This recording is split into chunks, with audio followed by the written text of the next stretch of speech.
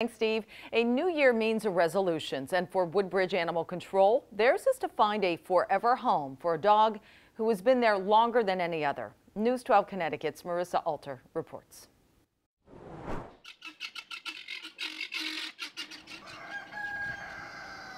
Woodbridge Animal Control is supposed to be a short-term stop for its residents.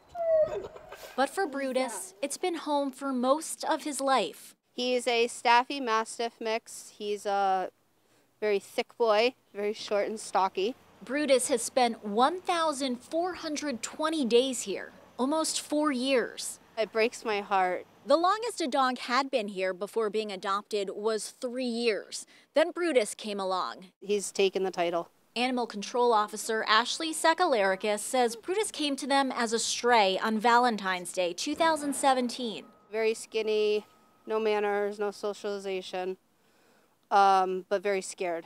Staff members have been training him since then and say he's come a long way. Don't let him fool you. He sits, he downs, he does paw, he does other paw.